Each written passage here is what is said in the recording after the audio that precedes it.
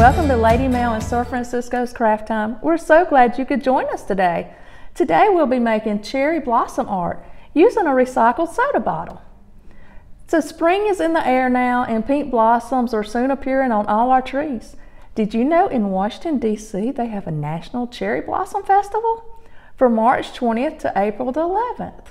In 1912, the city of Tokyo, Japan gave Washington, D.C. a beautiful gift. They gave them 3,000 cherry blossoms trees. And this year we celebrate the 109th anniversary of that gift. But really every year is a celebration of that gift because those trees are so beautiful and they grace us with beauty and countless amounts of natural joy and wonderment each year. So today we are going to celebrate that and create our own painting. So are you ready? Well, let's get started. For our cherry blossom art, you are going to need a canvas or a poster board or paper, or whatever you desire to paint on. You're going to need a brush and some water, because remember, we always take care of our brushes. You're going to need a plate, a bottle, some napkins, and some newspaper, because Mom, you don't want to mess up Mom's table. She gets upset about that. And you're going to need paint. And I'm using pink because cherry blossoms are pink. As you can see, I've already got my branch painted, and this does not have to be perfect.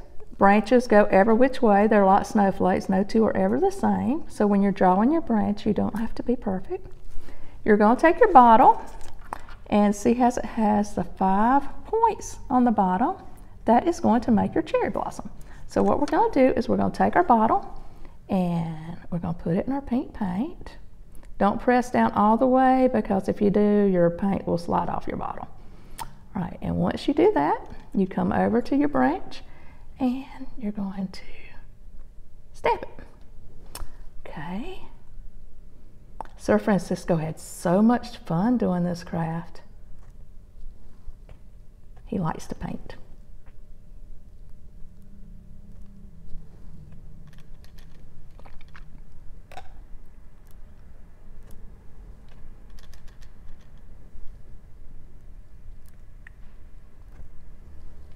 Now remember, each tree is different. They're all unique.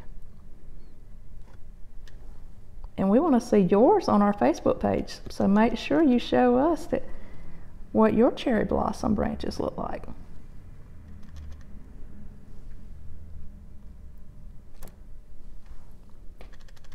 And we're going to add one right here.